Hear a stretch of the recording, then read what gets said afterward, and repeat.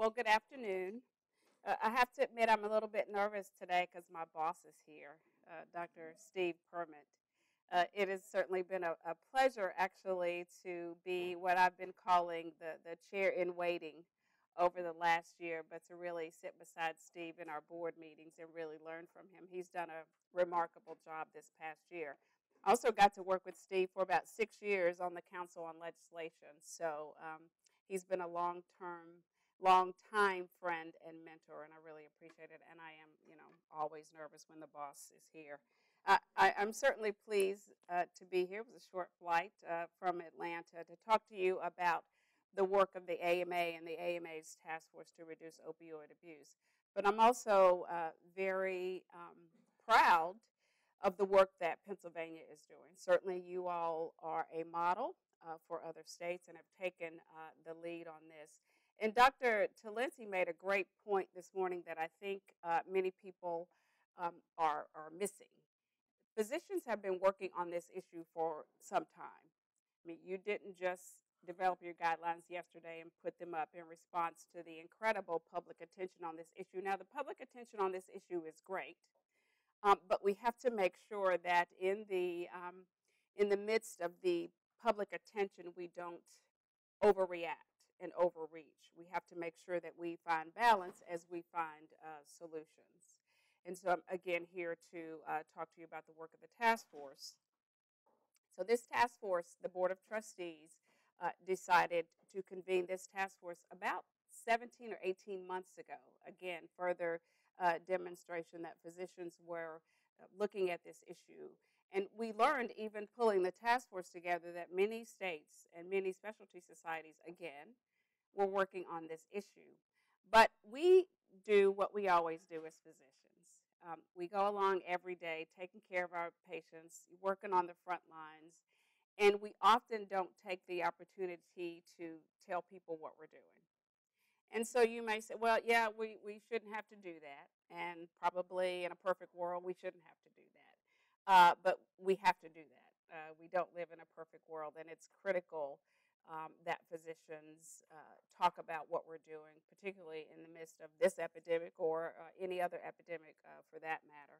So we convened this group. Dr. Barbara McEnany was the chair at the time. And we decided to come up with at least 5 initial recommendations, and they are before you. And this piece is some of the communications material that we developed from our recommendations. And actually, it's really up to more than 80 people dying every day from opioids. What can one physician do? Because it gets overwhelming, and we are working hard every day, as I said earlier, and there is increasing regulatory burden. I don't have to tell you about that. And so it sometimes gets overwhelming, and maybe physicians throw up their hands and say, what can I do? So we really wanted to make sure that each physician can, in and of themselves and then collectively on a state, local, and national level, work on this issue. So here were our 5 initial recommendations, and I will go over each of these in brief. But certainly increase registration and use of PDMPs, and you're going to hear more about your own PDMP today. Ensure safe, evidence-based prescribing. We really have to make sure we have comprehensive pain care. Now, earlier at the press conference, one of your colleagues, is he here today, this pain specialist, is he here this afternoon, talking about the many evidence-based therapies that are out there for folks with pain. Unfortunately, not everyone has access to those, and we can talk about that. And as a solution to that, certainly the payers have to be brought into this if we want to really get to solutions. We have to reduce the stigma of substance use disorders, again, increasing access to treatment and increase access to naloxone and support broad Good Samaritan protections. So here is our website. You have good resources on your website, but here is another website that you can turn to, and you can also let your colleagues know, please do, that this website exists as well, because it really takes us all, again, working at the local, state, and the national level. So I'm sure you've all seen this slide. This is the slide that has been shown. I see I've been out on the speaking trail on this issue now, as I said, for about 1.5 years, and this is a slide that everyone shows, and it's a frightening slide for sure. So we want to make sure that we really appreciate the scope of this epidemic. And so as you can see, the numbers have been rising dramatically from the pain medications that we use, but also heroin, because as you know, as pain medication supply is cut off for many reasons, many of these folks are turning to heroin. One of the reasons is they don't have access to on-demand addiction treatment, and we can talk more about that later. So hopefully you saw this or received this alert from Dr. Stack. Now this is not the one that he just sent out earlier this week. This is the first alert. And it went out to physicians, residents, and medical students. And it was our initial call to action. Again, we were all working on this issue, but we wanted to make sure we amplified that effort. And so Dr. Stack put out this initial call to action.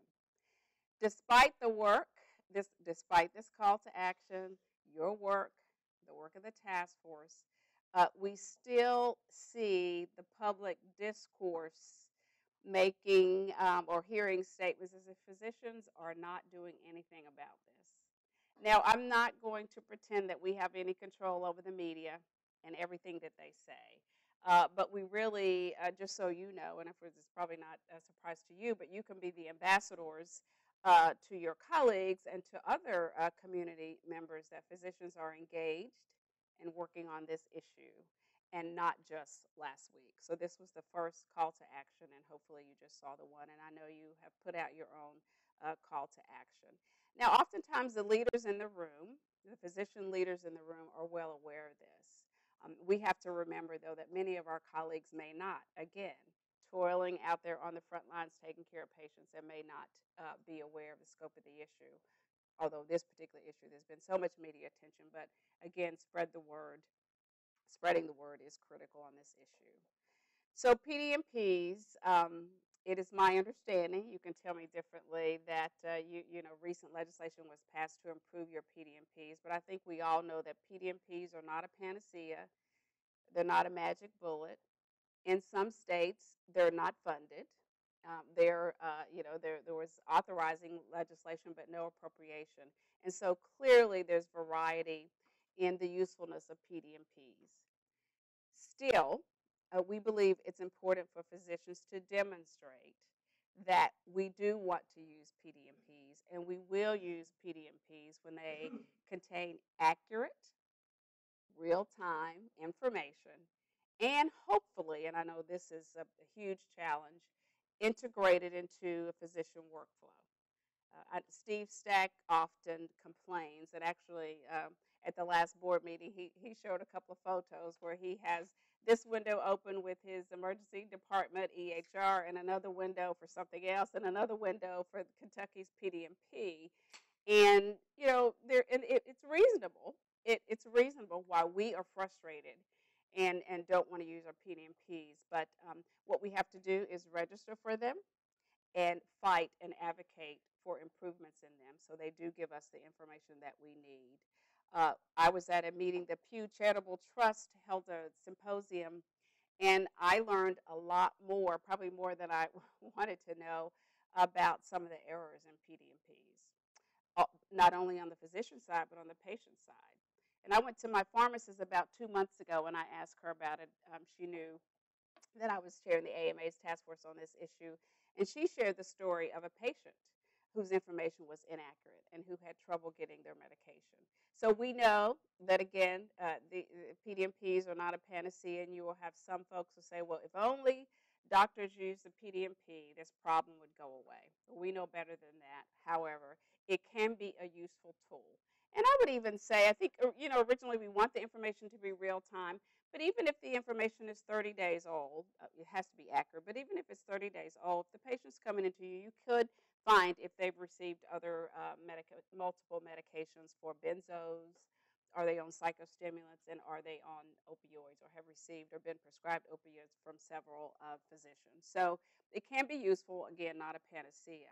I'm not sure in Pennsylvania, does the law allow delegate authority to someone else in your office besides a physician? So you do have that. Not all states do, but that would be helpful, that the physician doesn't actually have to be the one to check it. Unfortunately, there are very onerous laws in some states where the physician, or either proposed where the physician has to check it every time. Now, we all know that is just untenable and would be unworkable. But I think actually that's one reason why we need to demonstrate that we are willing to use these tools, even though they are imperfect, and we also have to make sure we fight to make sure they're more useful. Interstate interoperability is another critical thing. Those of you who live up near the borders of states, many of you know I'm from West Virginia, so it's fun to be in Pennsylvania as close as I can get to see some of the rolling hills. But, we knew in West Virginia folks would go over to Ohio and go over to Kentucky, and I'm sure those of you who live on the border know that. So it's important that we have access to the PDMPs, and that's complicated, and there has to be a dialogue among the states, and there has to be regulation, but that's critical.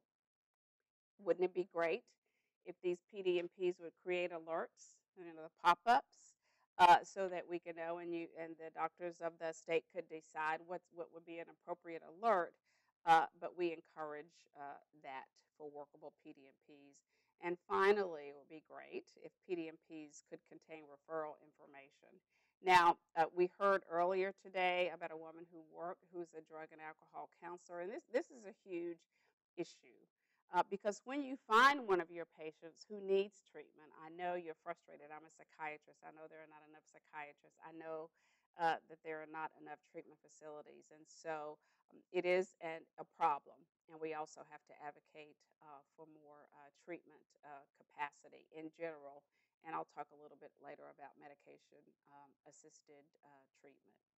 And this treatment has to be on demand. I think at the meeting in Atlanta, public health officer from Baltimore was on the panel with President Obama. And she said, think about it. When a person who comes into the emergency department with a blood glucose of 540, we don't say, well, go back home and wait till it's, well, let me just use a less ridiculous answer, maybe 360. We don't send the patient home and say, well, come back when it's 540. Because there's a wait list for you, and we can't get you in to treatment for intervention at this time. That's what we tell people who are addicted. And a substance use disorder is a brain disorder. Yes, there are psychological aspects to addiction, and there are social aspects to addiction, but substance use disorders are brain disorders. And so we have to make sure that we take advantage of parity and advocate for access to on-demand. If an addict decides, it's very difficult, as you all know, for folks with substance use disorders to decide to go to treatment. When they do, we need to ensure that treatment is available. Giving them a number where they have to call around and wait 6 months or 6 weeks is not acceptable. Now, there's a myth out there that, again, as I said earlier, physicians don't want to use PDMPs. That's not true. The AMA commissioned a survey. We got some great survey data, and here you see the data. And physicians are very willing to use PDMPs and said they could provide important information about a patient's prescription history. So we have the data to support that physicians aren't interested in using an unworkable, cumbersome PDMP. So we have to make sure people know the difference. Now, education is a key. It was said this morning, and many folks say they didn't get any training in medical school on treating pain, how to identify substance use disorders, except for folks like me who go into psychiatry. And so we have to do better. But resources are available. And even on our website, we've listed all the specialty societies that have educational materials on their websites. You all do as well. So we have to make sure that all of our colleagues know that these resources are available.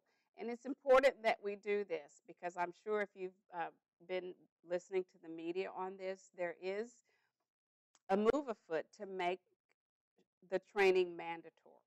So let me tell you, you probably saw, but in case you missed this, a latest proposal is that every physician must receive 12 hours of education, and they in pain they've decided what it is and how much in order to get your DEA. And it's one size fits all. It's not specialty specific. It's not specific to your patient population. Now that's quite onerous. And Steve, and he can comment on this later, we worry that some physicians who don't prescribe a lot of opiates will just say, I'm not going to get my DEA. I'm a child psychiatrist. I treat ADHD. I need my DEA so that I can use the psychostimulants, but I do not write opioid prescriptions. Although at some point I will do the Suboxone, but leave that aside. I do not write opioid prescriptions. So now I'm going to have to take this 12 hours of training in order to get my DEA. So I would be one of those who couldn't opt out, even if I wanted to. But you know what? We don't want people to opt out. We don't want folks to say, you know what, I just give up. Because we know that will, we believe, decrease capacity for patients who really need treatment. I'm glad someone said this morning that there are folks who've been on opioids. We could argue about the evidence about the chronic use, but we all know there are patients who've been on opioids for a long time and are not misusing them. And we want to make sure that we don't decrease folks' ability to get much needed treatment. As we all know, the textbook cases rarely exist. Our patients are individual, and their treatment regimens often need to be individualized. But we do have to make sure that folks know that we are interested in increasing and enhancing our education. And our survey said that.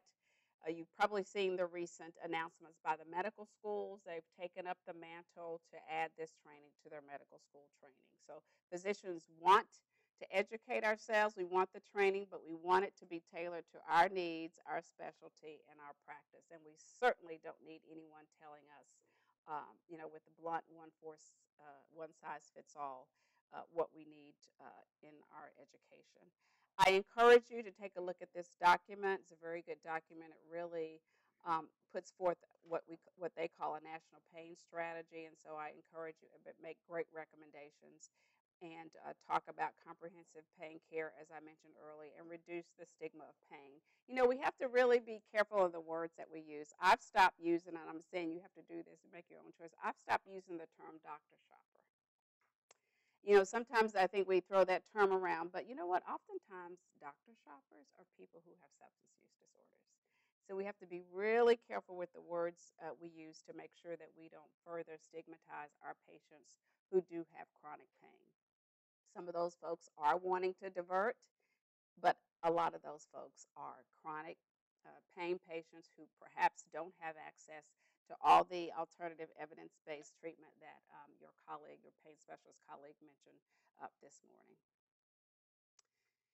This gets to the point about the on-demand treatment. 2 out of 10, and 8 in 10 of individuals were not receiving any treatment. So this clearly points, and I want to thank ASAM for this slide, but this clearly points to the issue that we need to increase our capacity for treatment. Again, sort of not having the treatment and thinking that substance use disorders are other than medical disorders and brain diseases really furthers the stigma. Now, we know we need to make sure that we increase our capacity for those who are interested in providing addictive disease, and we have to make sure there's quality, so that's a given, because I know others have asked me this question when I presented this slide about the variable quality, and a lot of folks are hanging out a shingle and saying they can cure X and Y. So we're going to say that quality is a given, but we certainly need to make sure that we increase capacity. We have great model legislation at the AMA, and I know you all have some good laws regarding naloxone. We are encouraging, and this is a bit controversial, and we can talk about it, we are encouraging physicians to co-prescribe naloxone to their patients who they think are at risk of overdose. And I realize that, folks are having a moment on that, and that's okay, because we need to get these issues out on the table and talk about them. I won't mention the state, but actually, I guess if you could easily find out where it is. But I was recently at a state medical society, and a gentleman came up to me, and he was pretty passionate. That's okay. Fair-minded debates are wonderful. But he said to me, aren't we just furthering the addiction by co-prescribing naloxone? Because aren't we saying, go ahead, use extra opioids or use heroin because you've got this naloxone handy? I don't think so. But I said, okay, let me give you that. Let's say, but aren't we also saying that you don't deserve a life-saving treatment because you have a substance use disorder? I mean, it's a rhetorical question. But those are the two sides of that. But we are encouraging physicians to co-prescribe naloxone. There are some folks who believe you should be able to get naloxone over the counter. So lots of room for debate and discussion about that. But clearly, naloxone is a life-saving medication, and we want to make sure that those who need it have it until they can get into treatment. And again, I think one of the reasons, if he says that, and let's say again, give him that point, and let's say that's true, and we don't have the capacity to treat that person. So of course, they are going to continue to use without the treatment. So good, fair-minded debate we could have on that. So I'll just end with the slide that I began with. Clearly, again, we have a call to action. Thank Pennsylvania for the work that you all are doing. Because you all are here today, you're getting educated, but again, it's important that we spread that word that we are the ambassadors. I want to say a point that was made this morning, or a question that was raised about the number of prescriptions. So the number of opioid prescriptions is decreasing. But I don't think that that should be the metric. You could make an argument that we do need to reduce the number of prescriptions, but that may have its own unintended consequences. So I think we should look to perhaps reducing the number of prescriptions written, but also, again, make sure that we have comprehensive plans available. Steve and I were just chatting, and I'm sure you have your own stories of perhaps in our I don't want to use the word zeal, but we have to address this urgent issue, but we also have to make sure that we don't harm patients, in the meantime. And we have a situation, at least Steve and I received a letter the other day in one area where a physician probably has been prescribing appropriately, but maybe a little bit more than the norm. His DEA license was either voluntarily surrendered or he lost his DEA license, but he had a huge pain population and no complaints. And again, that piece will play out in court, but what happens to his pain patients? What is happening to his pain patients? And so what happened to his pain patients were there was no plan B. And so again, as we address these issues and talk about these issues, we have to make sure that we look at it from a comprehensive lens.